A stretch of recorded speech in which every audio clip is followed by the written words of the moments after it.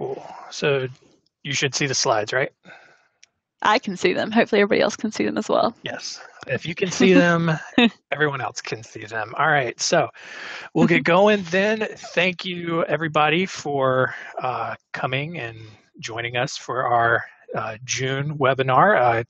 We actually sent out a survey to our email list asking, what some of the biggest challenges were that you were facing in your law firm, and this was the overwhelming winner. And so, in an effort to just continue to be a resource for, solo and small law firms out there, this month we are talking about time management for attorneys. And so, we'll talk about, we are a marketing company. We're going to talk about ways to, make some efficient, make some more efficient strategies with your marketing. But we'll also give you some general time management tips as well, and hopefully, challenge you to make a couple of changes there and kind of gain back some of that time, and so you don't feel so stressed and overwhelmed and all of that. If you can see us, we are back in the office, although we're still social distancing. So slowly getting back to normal. I don't know. I don't know where else to go with that. So let's jump in. If you've been with us before, you know who we are. I am John Henson. I'm the marketing manager here at Spotlight Branding. I also handle a lot of the other administrative stuff in the back end. And then I also have Jana here. Jana, say hi to all of the lovely people. Hi, people. I'm the one with the hair of those two in the picture. Yes, nice to see you all again for those returning, and it's nice to virtually meet our new joinees. Yeah. Yep. Cool. And so, like last month, we do have some sponsors just to show you that these webinars are a big deal and we are legit. Jana, tell them about our lovely sponsors. I would love to. So first up, we have Get Staffed Up, and they are one of the best virtual staffing companies that's out there. And so we've used them even at Spotlight Branding to fill some roles, and the talent that they recruit is just really high quality. So if you need someone around the office to help out, but you're worried that you can't quite afford that and bring on a staff member, Get Staffed Up. They can provide this incredible offshore talent that will help you eliminate risk, but also provide that help that you need that'll increase your margin so you can actually focus on the legal side of it. You can go to getstaffedup.com to learn more. And I'll be posting all the different links and stuff here in the little Q&A thing, so you guys can just click to go there. Next up, we have Smith.ai, and they are an industry leader in chat and receptionist services. So they'll answer calls and chats and texts and Facebook messengers, everything 24/7. And they also have call screening and scheduling and intake and payments, and they'll even call back leads who have reached out to you through a web form or called the firm. And so you can book a consultation with them at smith.ai, and if you use the code SPOTLIGHT, you even get $100 off of your upfront costs. Spotlight 100.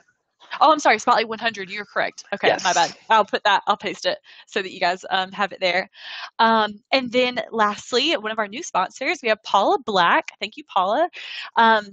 She's a business development coach, and she works with attorneys to help them build this thriving practice and help them do what they love, both inside of work, like at the office, but also outside of that. So she recently launched this online coaching program called Thrive that is designed to help lawyers, build a successful solo law practice without having to sacrifice, everything else in your life that you love doing. So you can learn about her program and see more of her inspirational content at paulablack.com. So I'll go ahead and put all those in the Q&A here, and you guys can click again. Yeah, we've actually had Paula come to our office.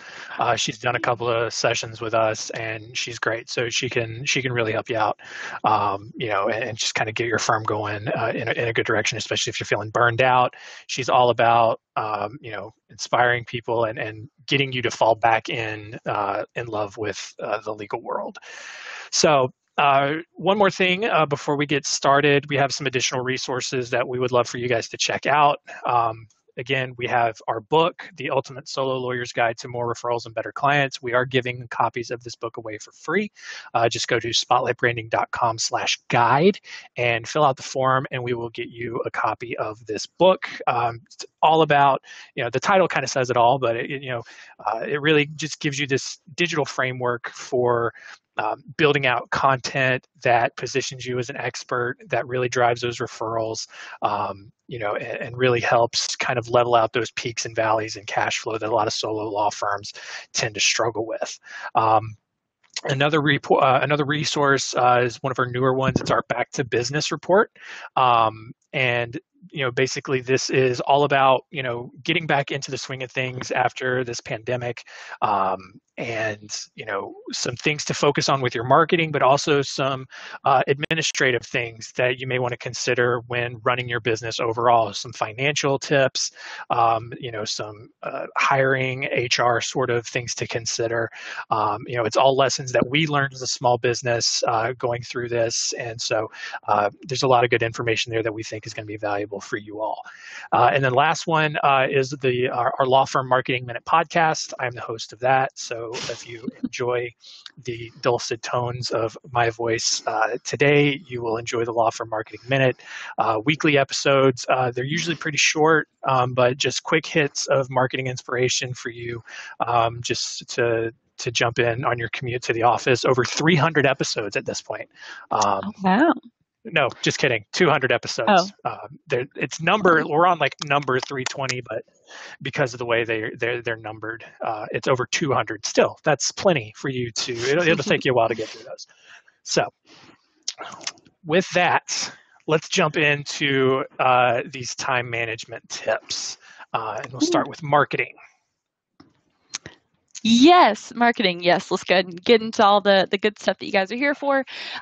So starting here, how to make your marketing more efficient. First up is keeping in touch with your referrals by sending a newsletter.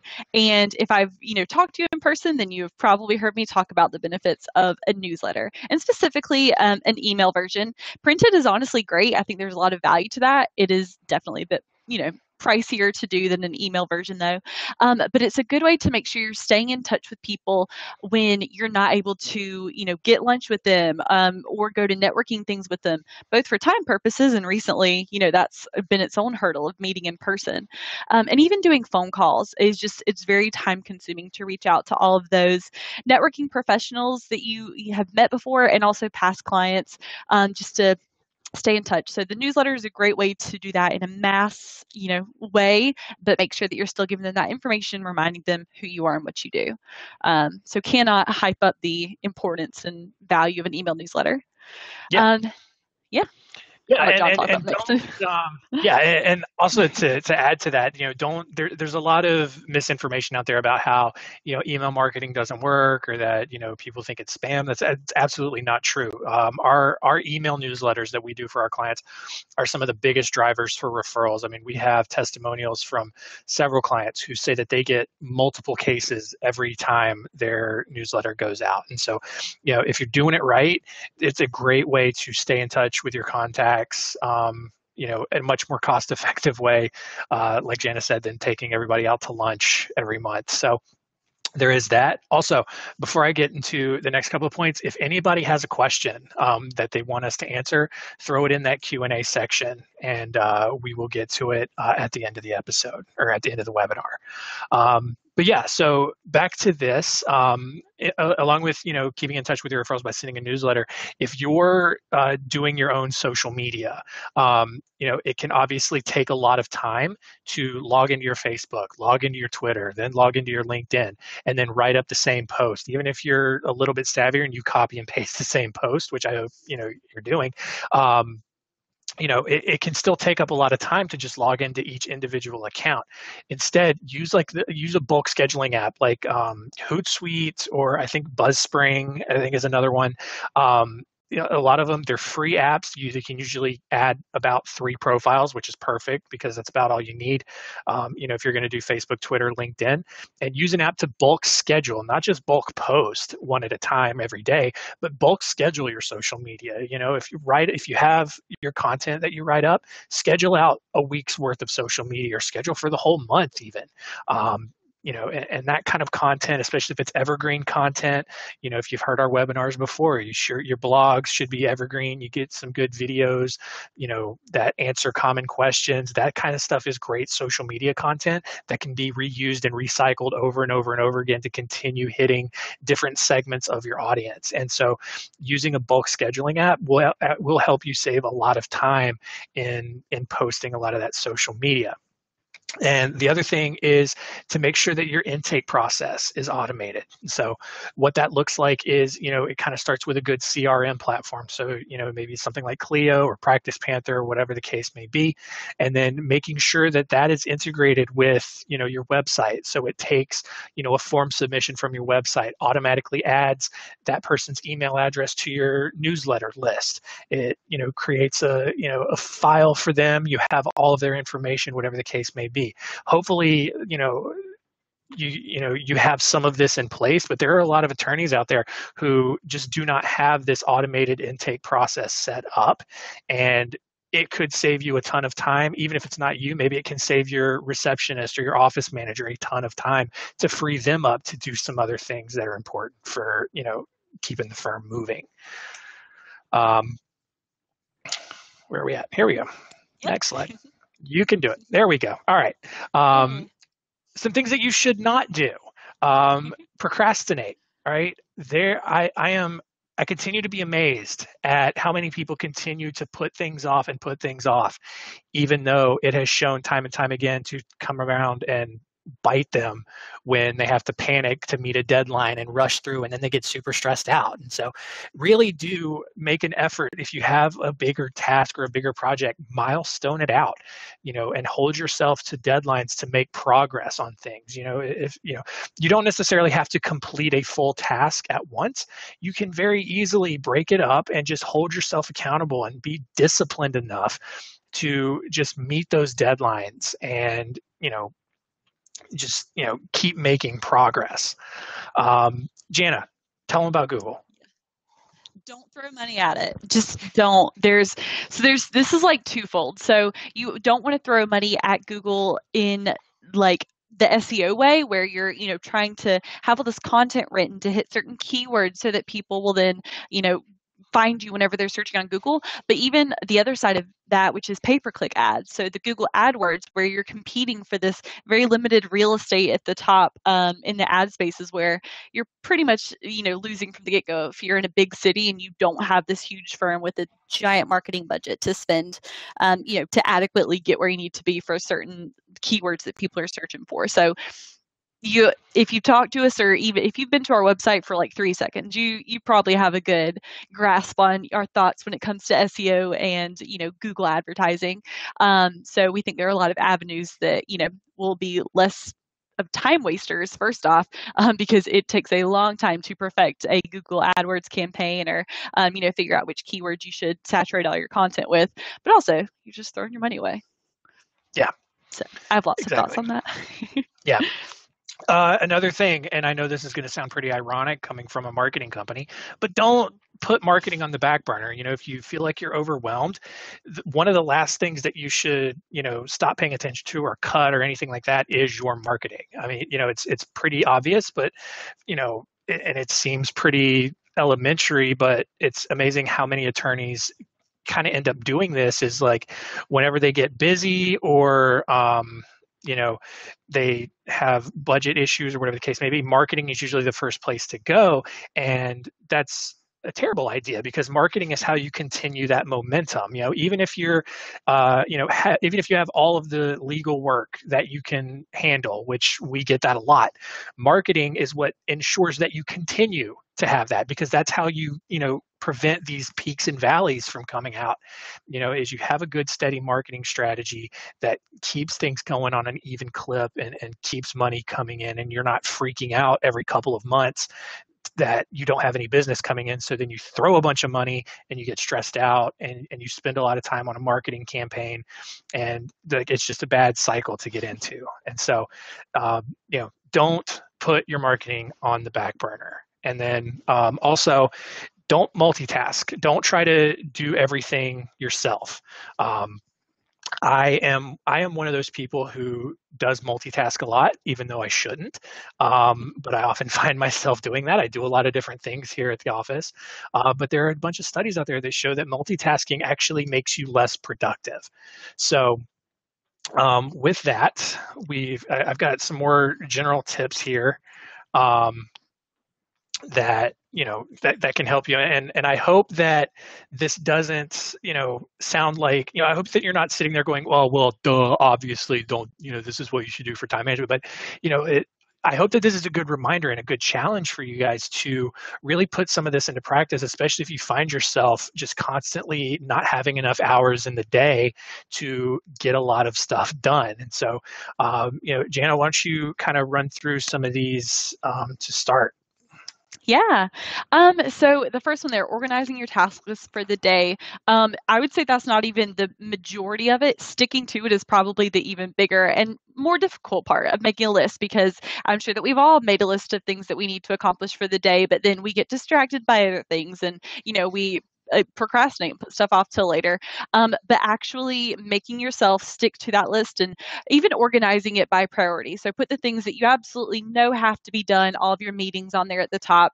And then that way, at least if you don't get all the way through it, you've accomplished the bulk and the most important parts of it. And have it visible too. Don't just make a list and then it ends up at the back of your screen, or, and like on the floor. Make sure that, you're checking in on it and crossing things off. With that, make sure your workspace is clean. You guys can't really see like our desks, but we try to keep pretty clean desks that are clutter free, that have only the most important things, which are like the computers and of course your coffee.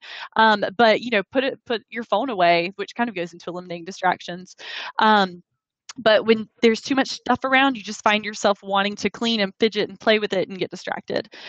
So with the distractions, put your phone away, put it on do not disturb.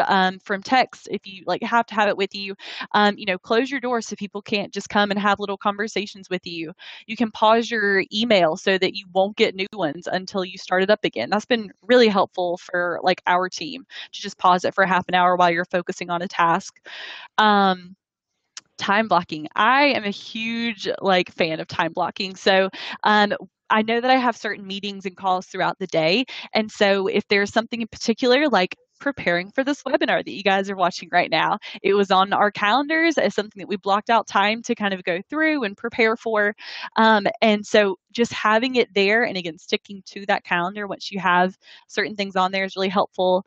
If you guys have designated time when you want to, write a blog, when you want to post that social media in bulk, when you want to call some past clients, put it on the calendar.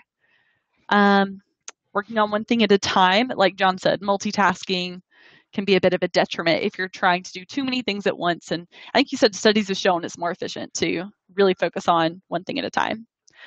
And the last one, I know this is probably a tough one, because I'm sure you guys are all very nice people and you want to help out when someone asks a favor of you, but saying no is so important. And you can say it nicely, but if someone asks you to help them out on a project or do something, it's so easy to just say, sure, I'll give you a few minutes. And then an hour later, you're still focusing on that with them and your day is just gone by. So learn when to say no, I think, is important. It's a difficult one, but important. Yeah. Yeah. And a lot of these things, kind of time management and stress management go hand in hand. And a lot of these things will do a good job of also reducing that stress. I've had, times where I'm sitting in the office and I'm trying to crank through a bunch of stuff, and people coming in and trying to have conversations with me stresses me out. Trying to work on multiple things at a time stresses me out. And so being able to eliminate those distractions, really being disciplined and sticking to one thing at a time, I have found in my own personal experience, absolutely goes a long way towards making me more efficient and also lowering the stress that I may feel at any given time. But all these tips are great, but there is one absolute big tip that that will do more for your time management than everything, and that is to delegate. Um, I know that as an attorney, as a small business owner, that's really difficult for a lot of you to do. But man, I'm telling you, the best thing that you are going to be able to do for your time management really is to delegate. All right. And there's some there's a big stat here. You've probably heard of the 80/20 rule, at least in terms of, running a business and the financial side. And that, the other 80/20 rule is that like 80% of your revenue comes from 20% of your clients. Well, the same 80/20 rule kind of works here when it comes to delegating. And that is, if someone can do a job 80% as good as you can, you should delegate that task. And I know, I can even hear it pinging off some of your heads right now that you want someone to do a job 100% as good as you can. And I totally get that. But as a business owner, for your own physical and mental health, 80% is more than good enough to get it done. All right. So keep that in mind. And look, if you're a true solo and you're doing everything on your own, it really is time to delegate some of those tasks out. So for example, hire a part-time or a full-time assistant. They can be in office or offshore. Get staffed up. I didn't even like this isn't there's going to be some more sponsor plugs here, and that wasn't on purpose, but this is just how well we do at getting good sponsors that are relevant to the content that we put out.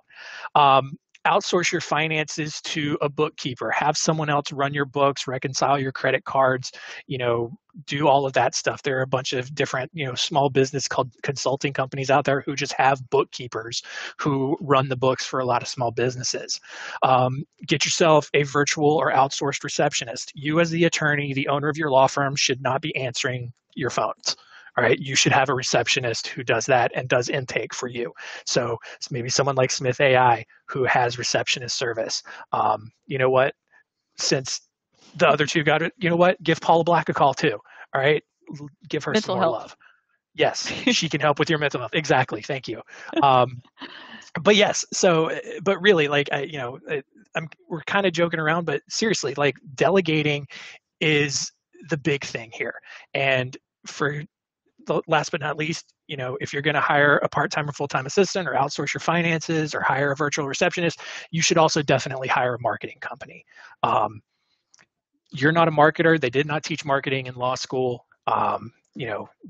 If there's anywhere that the 80/20 rule for delegation is going to make you feel the best, it's that a marketing company can absolutely do 100% as good of a job as you can, if not better. All right. And look, not going to lie, we can help with the marketing. All right. How smooth was that transition? I'm getting really good at this. All right. Don't forget about interns. Hire yourself a bright-eyed, bushy-tailed intern that just is so optimistic. They're in law school. They need some real-world experience, and just get one of them in the office. They can answer phones for you. They can do some of the assistance on those things. Or, of course, our wonderful sponsors also could help out with some of those. Yeah. But yes, we can help you with the marketing. Jana, tell them how we can help with the marketing. like in all the ways. So you guys can read. I don't want to read that verbatim to you. You guys are all competent, but we are, a company that does specialize in working with solo and small law firms all over the country to help, bring in more referrals, better quality clients, and, yes, position them as the expert in their field, but also increase the return on investment of any of the other marketing that you might be doing. So, if you have your interns still, have with a good intake process where you're capturing all this contact info and, you're doing those networking things once we're able to network a bit more, everything that we do also helps that. You can get a free month of marketing if you book by June 30th. Just go to the link there, spotlightbranding.com/schedule. I'll also stick that link in the Q&A. Just mention that you saw the webinar because I know this will go out in a recording afterwards. So if you saw this here, just mention that. You get a free month. Yeah, awesome. So I'll go put that in the Q&A. Yep. And so that is it. We hope you enjoyed it. If you have some questions, you can throw those over in the Q&A. we do have one, Jillian, asking more about the automated intake for a small law firm. So yeah, it really, like I said, hopefully you have some sort of CRM. So like, Clio, Practice Panther. I know those are two of the bigger ones. I know there are several more. I think Infusionsoft is another big one as well. And basically, being able to organize the starting point is being able to organize your contacts, your leads, whatever the case may be, into one place. And then all of these programs integrate with everything else that you've got going on. And so kind of where it becomes more efficient and you improve on your time management is instead of manually adding all of these people that come into your office or call or whatever, instead of having to manually add them into all of your other pieces that you've got going on, your CRM can get the contact information. It automatically communicates with, for example, your Constant Contact or your MailChimp account, adds them to your email newsletter list. And that way you don't even really have to think about it. You can also set up, various, email drip campaigns. Someone fills out a contact form on your website. All of a sudden, instead of you manually sending out, information about your firm or even, booking appointments and everything, I didn't even mention that. If you have an automatic booking app like Calendly or Bookly or whatever on your website, those sorts of things can just you skip the steps of people calling you, setting up an appointment, blah blah blah blah blah. It's just all automated, and exploring these different ways of automation is kind of what we're talking about here in terms of time management. And so, Jillian, I hope that was a little bit deeper of an answer to your question. I'm happy to talk, further with you about it and kind of answer some more specific questions with you. If you want to email me at john@spotlightbranding.com. So yeah. Cynthia and then asking if we could. Yes. Yeah. Oh yeah. We're gonna sorry. send, So Cynthia's. Yeah. All right, sorry. Well, we're just going to keep talking over each other. It's fine. But yes. Yeah, we will send it out. Yes, we're going to send it to everybody. So you guys all Yes. get the recording. Yes. Your turn. Cool. Okay. Awesome. Thank you. All right. Great. Jillian, awesome. Look forward to talking with you more about it. And yeah. All right. Cool. If you have any other questions, we'll hang out here for another minute or so. Again, thank you guys so much for registering. If you have any feedback, any future topics that you want us to cover, reach out to us, John@spotlightbranding.com, Jana@spotlightbranding.com. She typically only wants good feedback. If you have any criticisms, anything we can improve on, I'm happy to read that. You got it. Exactly.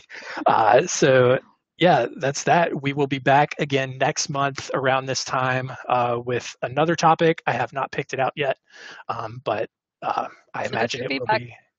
Yeah, it will be something relevant and hopefully helpful, and hopefully you will be entertained for at least 30 minutes by it. But yes, so again, thank you all so much. Your continued registrations and attendance keep getting us to do more of these. Bree, yes, we will be emailing a replay. Jana and I, in our horrible continuation of talking over each other for a good solid 30 seconds there, we were trying to say that we would be emailing it out. But yeah, there is a downside. We're not on video in the recording. Sorry. Yeah, you don't get to see us in the recording, but it's okay. But yeah, expect to get that recording here in about 15, 20 minutes or so. I'm usually pretty fast about getting it back out. So it's because it manages his time well. Yes, I do. I work on one thing at a time. I practice what I preach for the most part. So thank you all so much. That is going to do it for us, and we will see you next time.